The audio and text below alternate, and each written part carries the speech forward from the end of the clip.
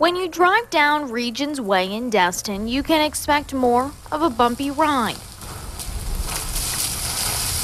Potholes fill the street. The road was built in 1987. Since the late 80s, it has remained a privately owned road, and very little work has been done to maintain it. I've been standing on this road for about 45 minutes, just watching the cars going by, trying to maneuver their way through the potholes. And as you can imagine, it's not really an easy task when you have so many on one roadway. Many residents and visitors in this area say that a change needs to be made now. We're having a lot of problems coming in and out because of the holes in the pavement. Residents and business owners in the area are now taking action and have signed a petition asking the city to step in and help.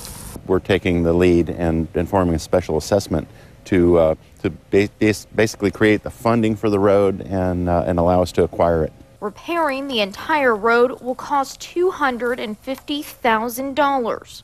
The people that basically benefit from the road are the ones that are paying for the improvement of it. The city's basically funding it in advance, and anybody that they can prepay their assessment within 30 days of the approval of the special assessment district, and after that it'll be amortized over 5 years and put on the tax bills.